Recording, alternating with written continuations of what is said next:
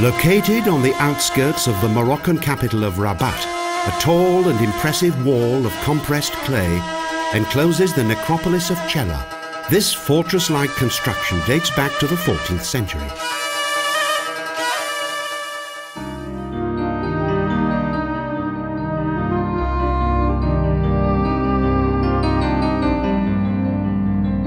The Mereniden leaders, Abu Sa'id and Abu al-Hassan, were responsible for the construction of this mighty structure.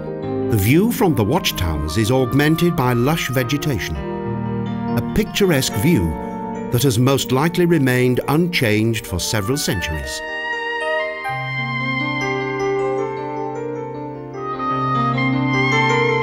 Numerous paths lead through an array of colourful vegetation in front of the necropolis, the foundations of which the Carthaginians occupied during the 3rd century.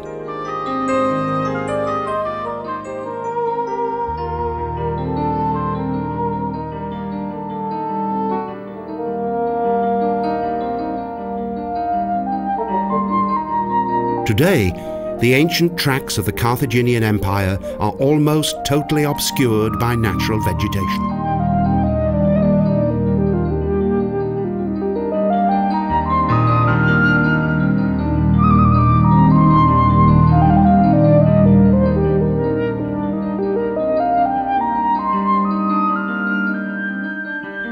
The twisted and seemingly tortured trees add an air of mystique and intrigue to the atmospheric surroundings.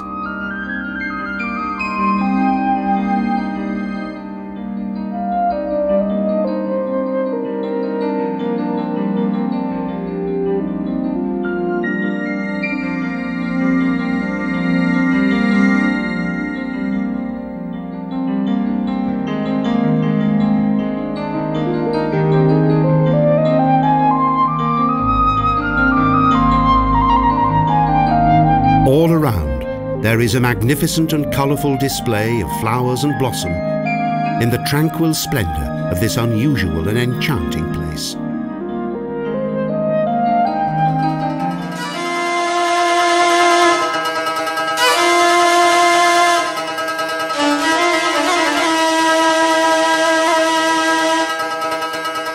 These days, the minaret of Chella is crowned by a stork's nest. This city of the dead has become a natural habitat for these wonderful, majestic birds.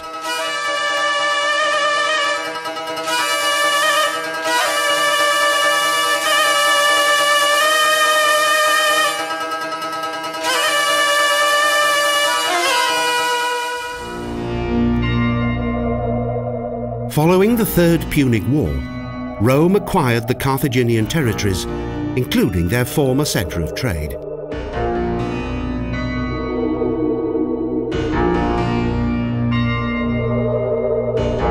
The Romans developed this into a seaport known as Sala. Today, its former presence is hardly discernible.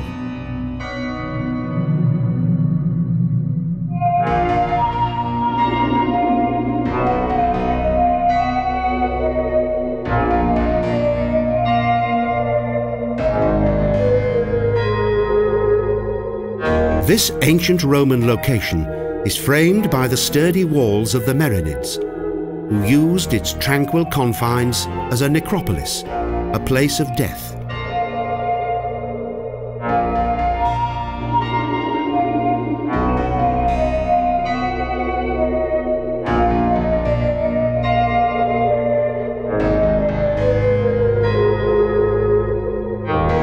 The former seaport and its surrounding settlement have almost completely disappeared. Little is known of this Roman citadel, as most of Sala's ruins are overgrown or have been completely eroded.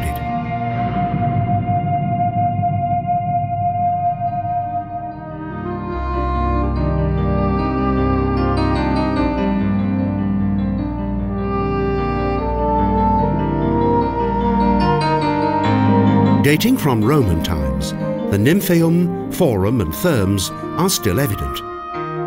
Further remains are covered by vegetation.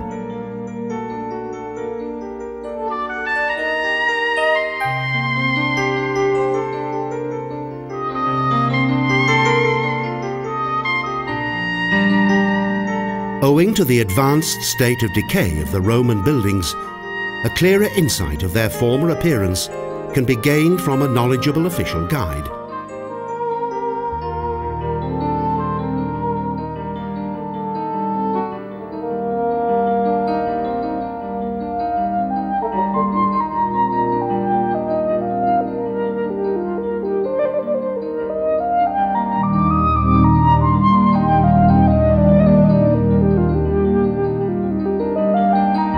However, there is still some evidence of Roman architectural splendour, such as these elaborate circular arches.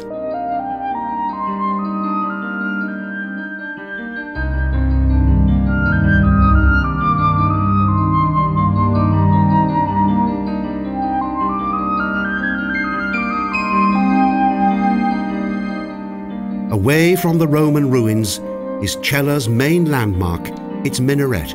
The tower and nearby mosque were built by the so-called Black Sultan, Abu el-Hasan.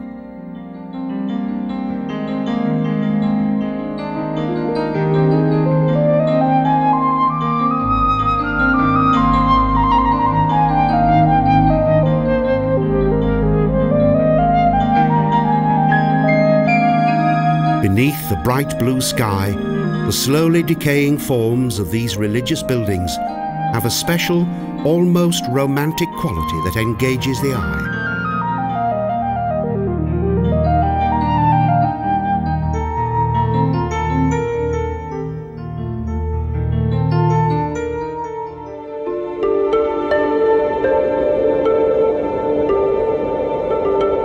The area around the mosque is a place of pilgrimage.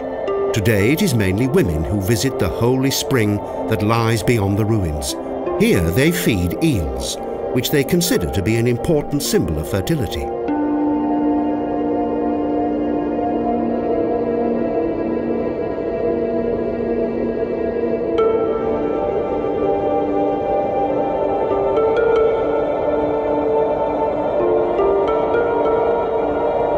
A large and magnificently decorated gate was the entrance to the necropolis, the city of the dead, that was established here during the Merenides' rule.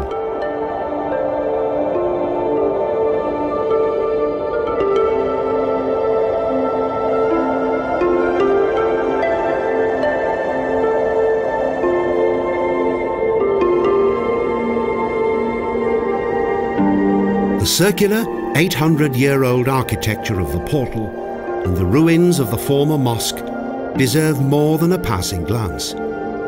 In a strange way, the ruins have a fascinating appeal.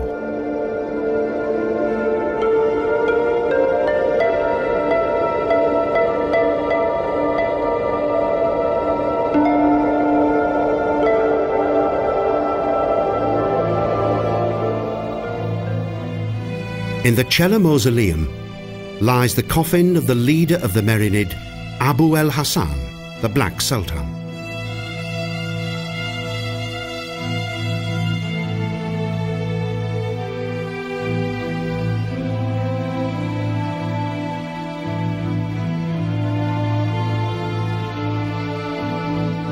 Close to the pulsating capital of Morocco and its population of 500,000, Chella exudes a unique sense of historical mystique and has successfully managed to retain an irresistible ambience of tranquility.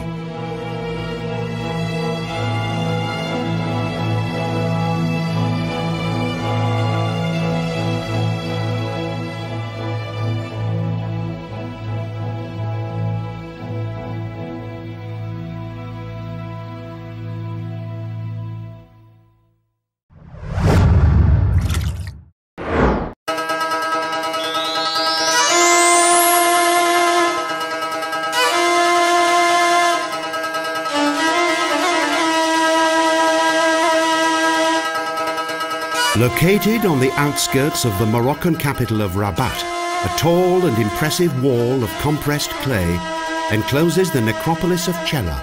This fortress-like construction dates back to the 14th century.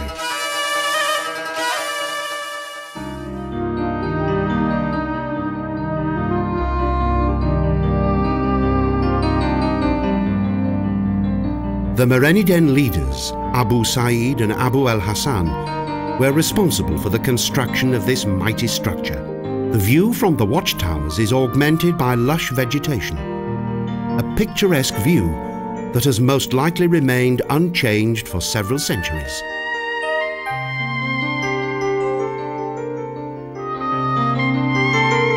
Numerous paths lead through an array of colourful vegetation in front of the necropolis, the foundations of which the Carthaginians occupied during the 3rd century.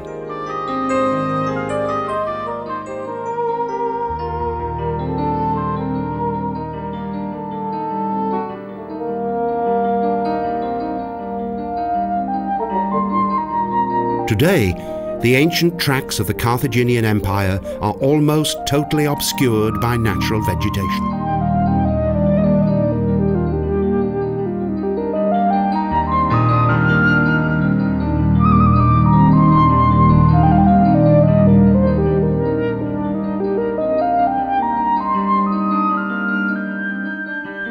The twisted and seemingly tortured trees add an air of mystique and intrigue to the atmospheric surroundings.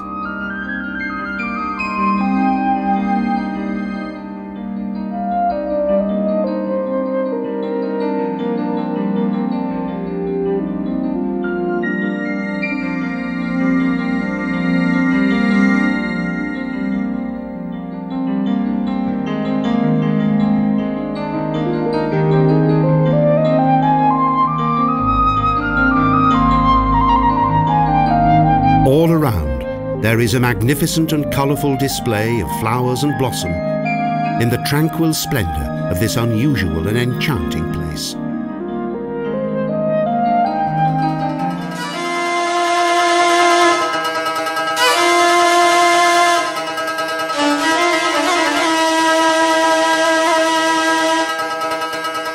These days, the minaret of Chella is crowned by a stork's nest.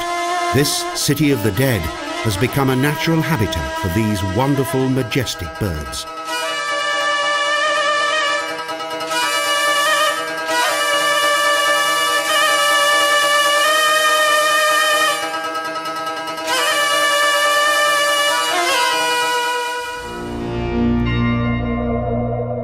Following the Third Punic War, Rome acquired the Carthaginian territories, including their former centre of trade.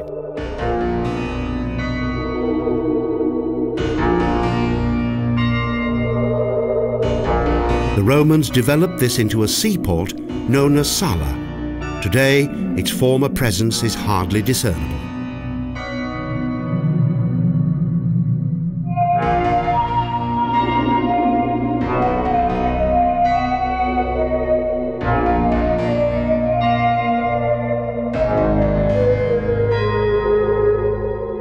This ancient Roman location is framed by the sturdy walls of the Merinids, who used its tranquil confines as a necropolis, a place of death.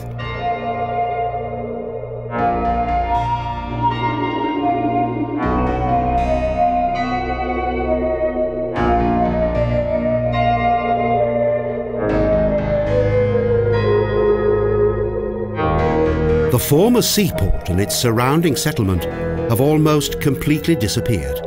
Little is known of this Roman citadel, as most of Sala's ruins are overgrown or have been completely eroded.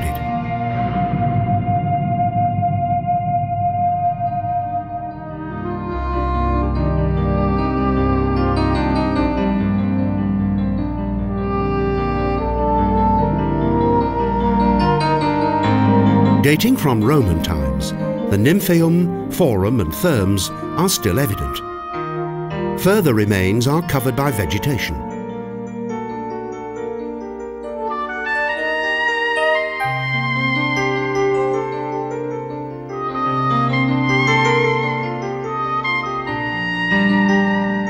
Owing to the advanced state of decay of the Roman buildings, a clearer insight of their former appearance can be gained from a knowledgeable official guide.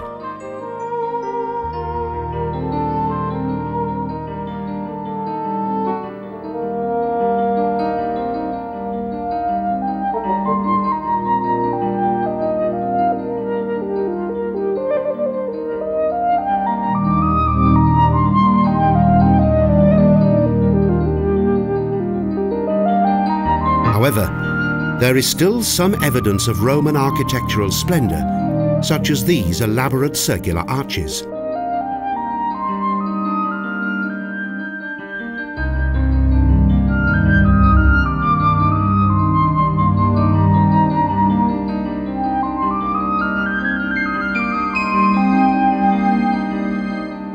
Away from the Roman ruins is Chella's main landmark, its minaret. The tower and nearby mosque were built by the so-called Black Sultan, Abu el-Hasan.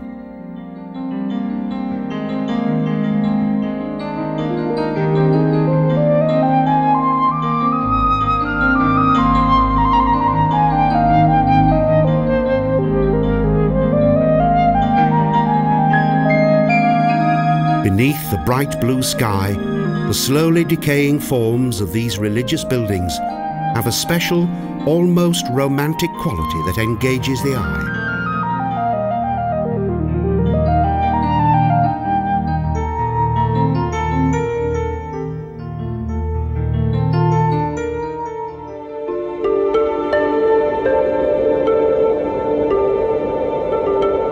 The area around the mosque is a place of pilgrimage. Today it is mainly women who visit the holy spring that lies beyond the ruins. Here they feed eels, which they consider to be an important symbol of fertility.